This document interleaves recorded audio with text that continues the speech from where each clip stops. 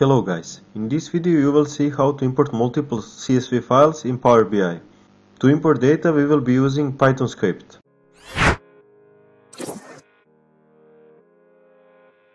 So let's get started. First we can see this variable called location that contains location of my CSV files. As you can see, it's folder that contains some CSV files, and now let's see that folder. So this is folder that contains all those files. You can, for example, copy location and then paste it in Python.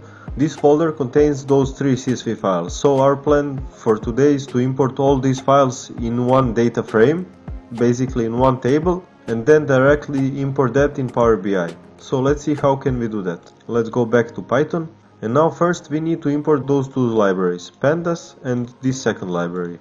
After that we can start with our script. So first step is to get names of those CSV files. So now I'm gonna show you how can you do that. First I'm gonna copy this here just to show you how it works. Let's copy this location and I'm gonna print this.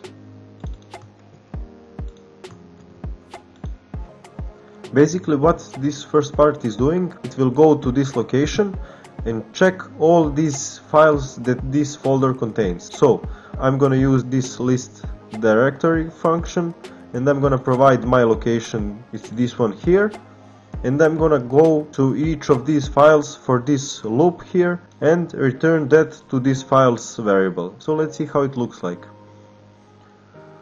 Now we are able to see that we have three CSV files here. If you remember, those are three files that we had here. So basically I provided this folder and this loop was looking for each CSV file and it provided name of that file. Now when we have those names we can proceed to next part of our script. So next step would be to create this data frame object. Basically I'm using data frame function and creating just empty data frame object that I will store in this def variable. After I create that object I will use another for loop. In this case I will go through each of these files and I'm gonna go through each of these files, and then what can I do with those files? I will use read CSV method to import each of them.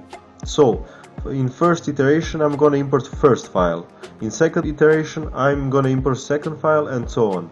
So basically when I import that file I'm gonna use this location here and I'm gonna use this plus sign to add this file for each iteration. So when I import that CSV file, it will be stored in this data variable. And after that, the only thing that I need to do, I need to add another CSV file that I import into my data frame that will be storing all our CSV files. So in this case it will be df, and I'm gonna use this concat method to concatenate those CSV files. And of course I need to provide this data frame object.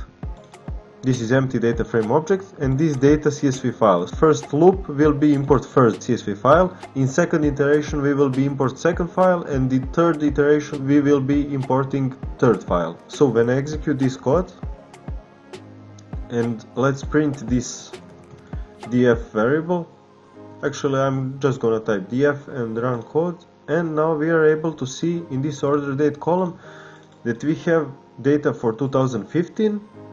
We don't see 2016 because it's probably in the middle of this file, and in the end we can see 2017. So we can guess that we have all our data in this data frame object. The only thing that is left to be done is to copy this script in Power BI and import those files. So let's go to Power BI, let's click in Home tab, let's click on this Get Data button and on option More. Now we need to go to this other tab and click on Python script. Connect. In this Python script window we are now able to type our script. So first I'm gonna paste my location here, and then I'm gonna paste my whole script there.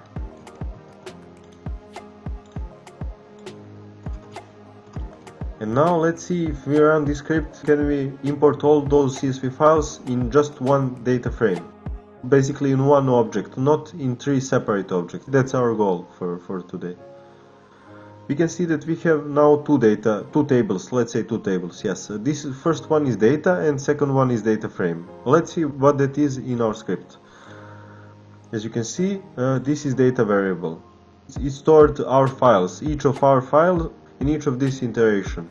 So we will not be using this one, and of course we will be using this df data frame because it stores all our data. Let's click on this one, and now we are able to see our data.